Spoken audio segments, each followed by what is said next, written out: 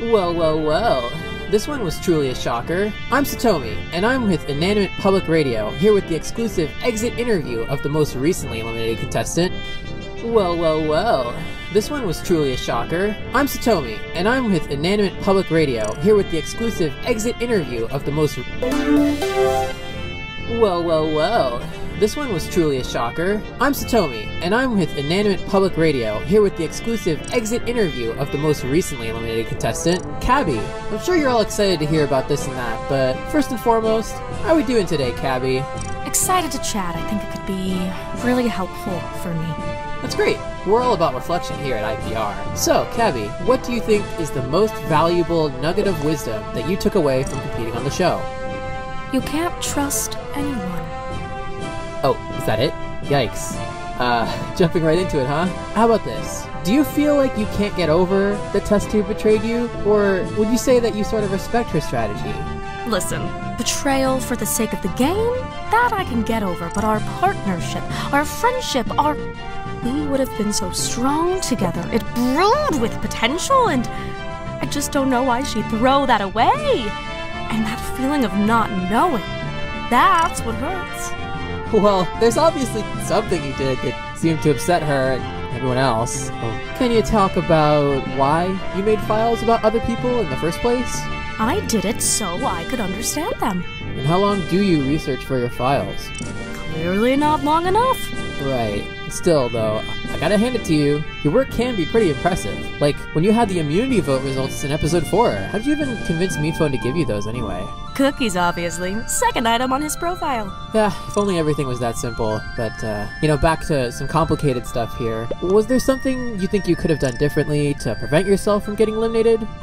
When fans stole that file, I knew he couldn't be trusted, which is why I voted him out. But when I tried to build trust with TestTube by willingly sharing files, that got me voted out. If I could go back, I guess I should have just not trusted. I guess you wouldn't consider yourself very extroverted then, would you? Would someone extroverted require constant input from other people to feel alive? Why, yes. Have you been interacting with Indefinite Island's other inhabitants? Or are you just minding your own business there? Well, I quickly deduced that not everyone wanted to stay, which I learned by process of elimination. Oh, I didn't even intend that. Oh, that's good. But yes, one inhabitant in particular, the walkie-talkie, gives us all a choice to stay or go. She sure seems to favor one side, though. Seems like you chose to stay. And since you're here, let me ask you about this, Cabby. What rhymes with orange? Do you have that in your files? Why, yes, there is one word that rhymes with orange. I won't tell you what it is. About this, Cabby. What rhymes with orange?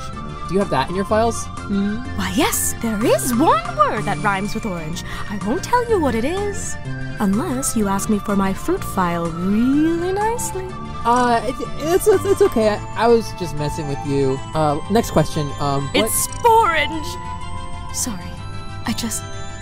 I had to tell you. Thanks. Yeah, much appreciated. Wait, is that a real word? Never mind. What else do you have in those files anyway? Anyone of interest? You know, any cool facts that you know about people? I've always been intrigued by yin-yang. Their primary constant is that there is none. If I were placed on a team with them, I would need to absolutely distance myself if I were to have any level of predictability in my gameplay. And as a fun fact, one of them is deathly afraid of merry-go-rounds. And it's not yin.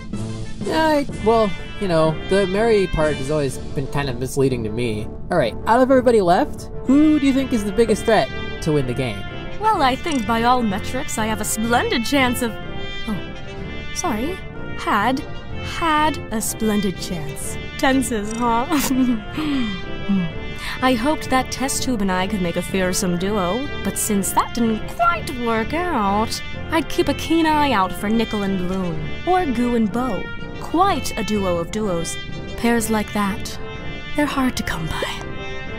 Seems like you're pretty beat up by the loss, huh? What made you want to win so badly?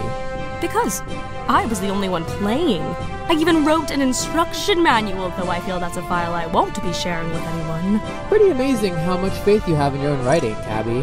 Why do you expect that people are always going to act the way that you write them in your files? Because they do. It's Fascinating, frankly. Everyone runs on the same habits over and over again. Silver makes others work for him. Paintbrush obsesses. Bo is dead and inexplicably back alive with absolutely no possible explanation, which is driving me up a wall, and I haven't been able to come up with a single feasible theory that works.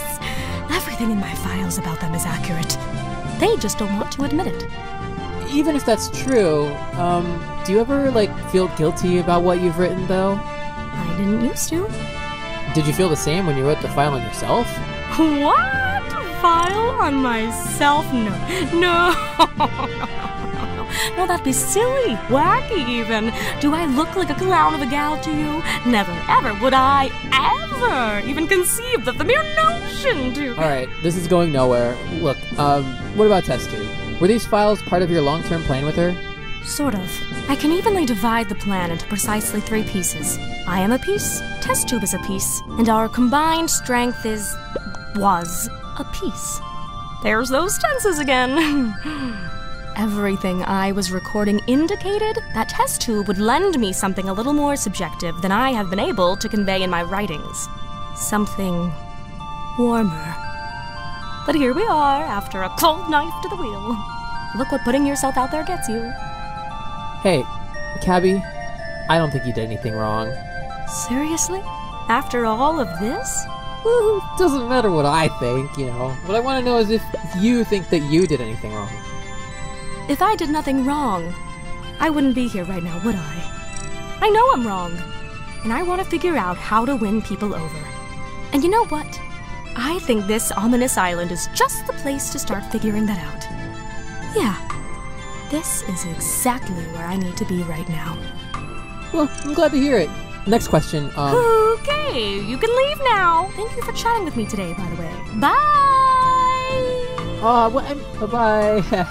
Thank you all for tuning in to today's exit interview segment, and to our favorite one-star taxi service, Cabby. All questions for today's episode come from our amazing Inanimate Insanity patrons, and you can join too with the link in the description. This interview segment, and to our favorite one-star taxi service, Cabby. All questions for today's episode come from our amazing Inanimate Insanity patrons, and you can join too with the link in the